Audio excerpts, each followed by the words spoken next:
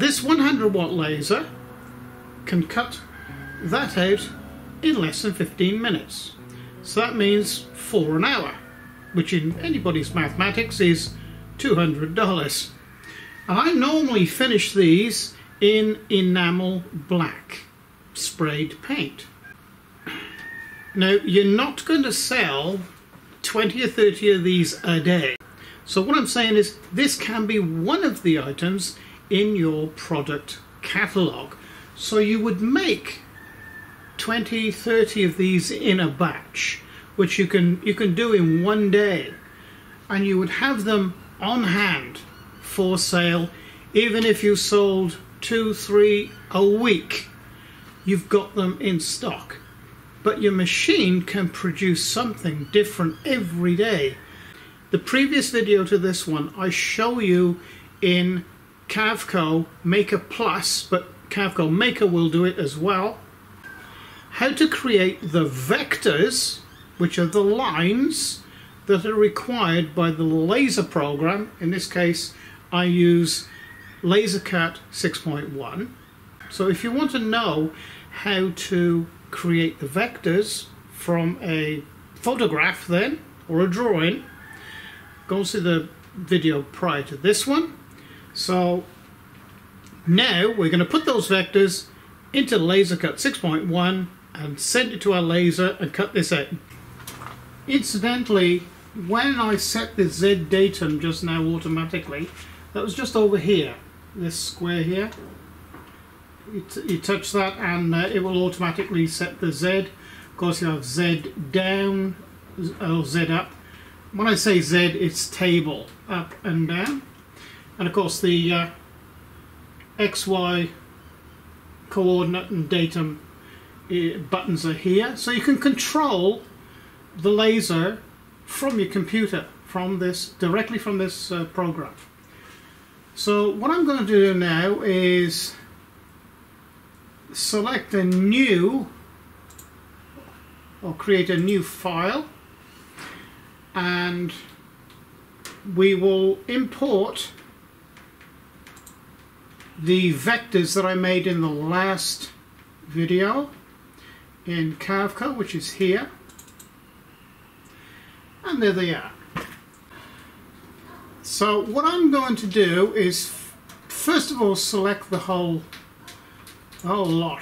And if remember me saying about the little blue dot shows the start of the program, well, there it is up there, and I'll deselect. See the little blue dot there? Now that is the 00 of this program or this job, and the yellow triangles are where the laser is squares actually, showing where the laser is going to travel to and start a particular cut. And if I zoom in, you might be able to make out there's a red arrow showing the direction of which the cut is going to follow. So come back out of that.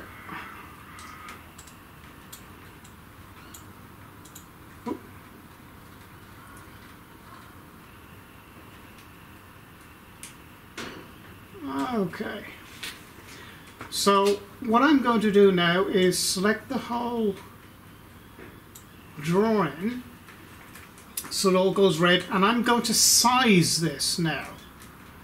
So to do that, you come to the sort of edge of the material here, right click, press size. Now this, I've got scale locked because I don't want it to go out of square then. So I'm going to say 550.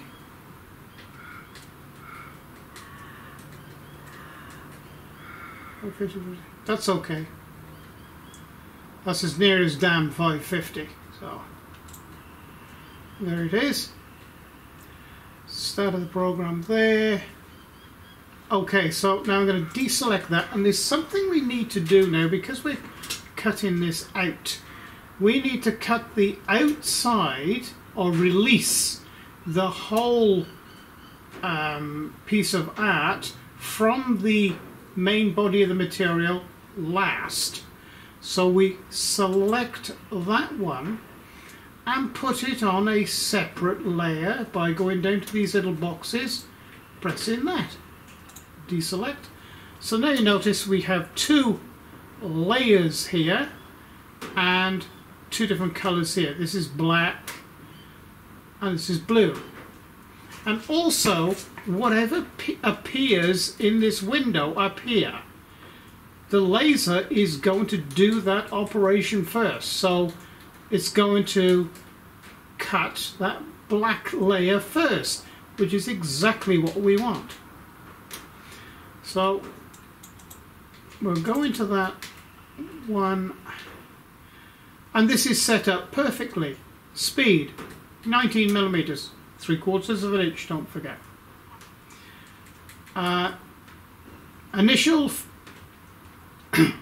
Initial fire of the laser to punch a hole through, 50%.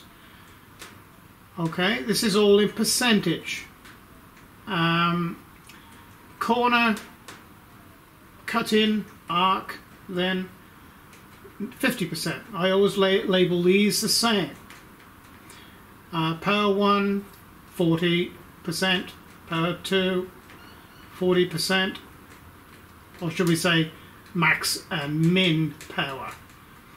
The rest doesn't matter. Always blow in.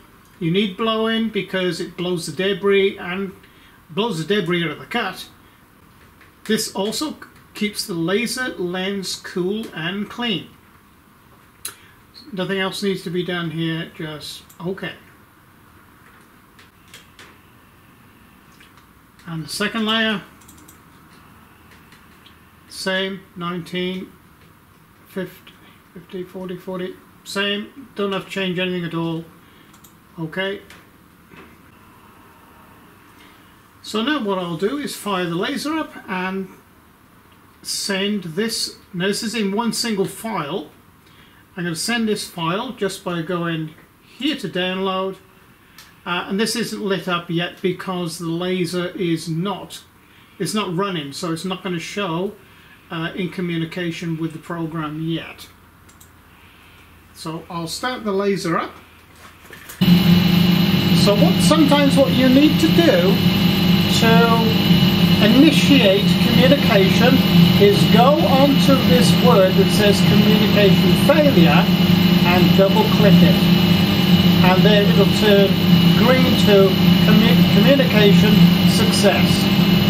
So a lot of people do get that problem. They turn the laser on with a computer plugged into it and they write to me and say, oh, our computer isn't talking to our laser. Well, that's the reason why. So I'm just going to get rid of the old program of the laser. Okay, so to send the new program to the laser now is this: download current file. Click that. That's the current file. I've just labeled it test 1. That's okay. Okay, so you can see it's quite bold. So what we need to do is get our magnets. We'll need a number of them to do this job.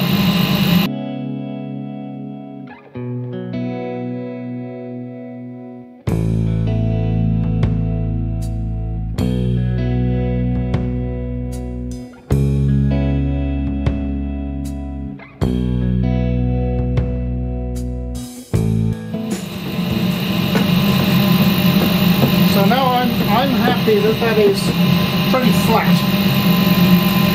So now I'm going to set the datum now up in this corner.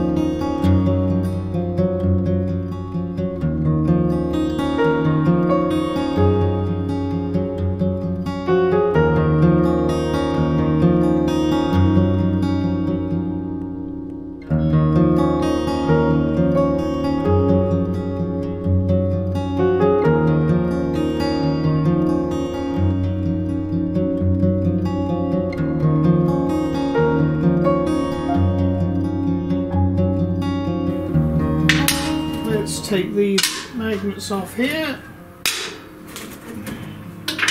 Well, no need to really. Now this is a sign of a pretty damn good sorted laser. Should come out, leaving all the bits and pieces behind.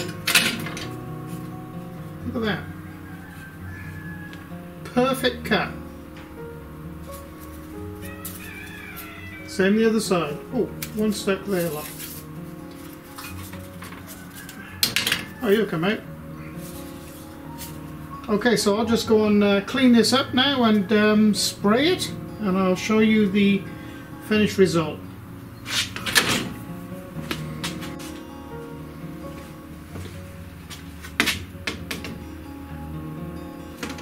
And there, of course, is the finished item. It's still a bit wet because I've just sprayed it, but you know, that's hung from a wall or a ceiling, and it's very presentable.